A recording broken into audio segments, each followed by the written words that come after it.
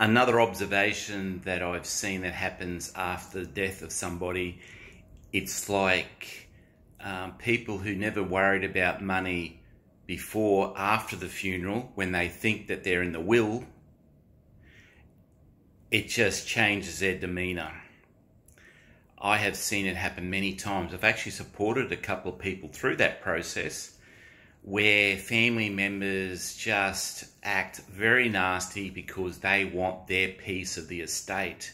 It's almost like we're in the African jungle and an animal is dying and all the vultures are circling around waiting for the animal to die so they can get their piece of the action.